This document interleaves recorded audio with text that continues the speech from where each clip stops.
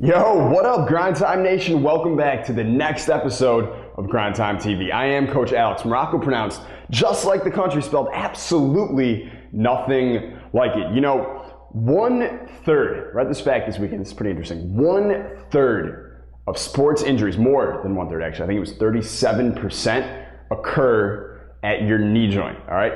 More than 1/3 of all sport injuries, and I guarantee you it's higher in the game of basketball, occur at your knees, all right? We gotta make sure that we protect those knees. Now, April, is knee season for basketball players, right? Like there's a certain time of the month that's like, duck hunting season or deer season for people who hunt. I don't hunt, I don't really know about it, but I know that they have their seasons, right?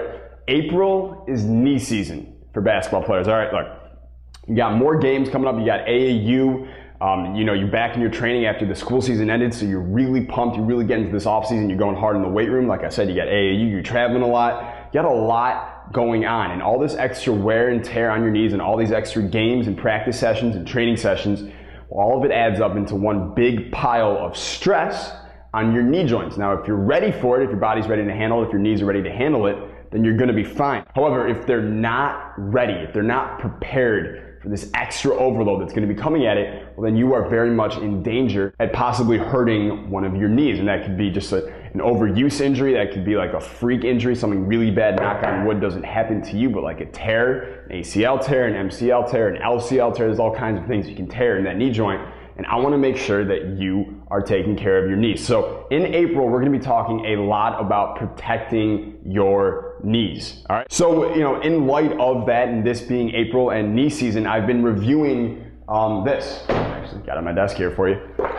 Bulletproof knees. All right. It's from Mike Robertson. It is probably the best resource for guaranteeing that your knees stay perfectly healthy, not just in April and May and June and July and next season, but for the rest of your life. Not just even your basketball career, for the rest of your life. All right, this is like the start to finish resource I've seen. It is, I didn't know how good it was going to be coming in, especially for like you guys out there who don't necessarily have like twice I've done that. Smarten up, Alex. All right, who don't have like anatomical backgrounds or don't necessarily understand all those things, but I think any basketball player 100% should know everything in this manual. It will keep your knees bulletproof. That's why it's called bulletproof knees. For the rest of, like I said, not your career, but your life. All right, so I'm actually talking to Mike Robertson right now. He's a really well-known trainer, works with a lot of pro athletes, including basketball players out of Indiana. Talking to him right now to see if I can get like some major discount on this resource for you, so you guys can get hooked up with it at a cheaper price for being Alex Maroko Basketball viewers or Grind Time TV viewers. All right, so I'm gonna let you know on that. I'm talking to him right now, see if I can hook you up with that. But I want to help you out right now too. So one of the things that I picked up from this book that I've talked about before is that a lot of chronic knee injuries, all right, the ones that happen, maybe it's not like a serious tear or anything like that, but it's something where every time you go to play, like you get some type of anterior knee pain, or it just kind of hurts or doesn't feel that good, and then you get warmed up and the juices start flowing and you feel better and you play and you're fine, and then after, when you're done, when you're just hanging out at home a couple hours after you played or worked out or whatever, your knees start to hurt again, they start to freeze up.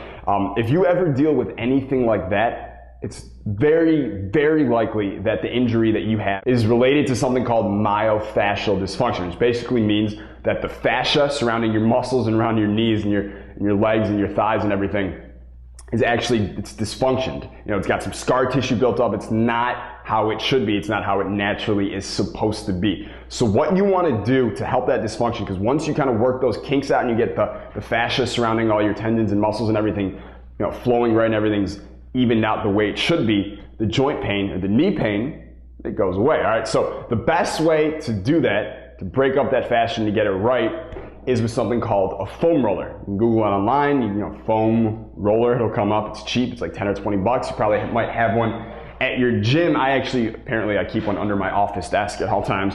This is what it looks like. This is actually a special one. I think it's called a Rumble roller that I got from Charles Staley. This is a pretty cool one. But the foam rollers, you'll see them, they look like this, except they are just flat. They don't actually have all these spikes sticking out of it. This is a little more intense, you might not be on that level yet. But get a foam roller, start working out your quadriceps, your IT band, your butt, your hamstrings, your calves, your soleus muscles. You even get like a lacrosse ball and work out, or a golf ball, and you can work out the fascia on your feet. But once you really work out that fascia surrounding all those muscles or surrounding all those joints, you will start feeling better. All right, now in Bulletproof Knees, he gives you a step-by-step program to go from start to finish for guaranteeing your knees really never get injured. But foam rolling is a big part of it as well, so you may as well get started on it right now. All right, so tomorrow morning, Grind Time TV, we're going to be back with a recent unguardable player who was shocked. I mean, shocked at the ease a certain unguardable move worked for him over and over and over and over again. All right, so we're going to talk about that tomorrow morning. Don't miss that. It's going to be a fun time. I will see you then. But until then, stay grind time. Peace.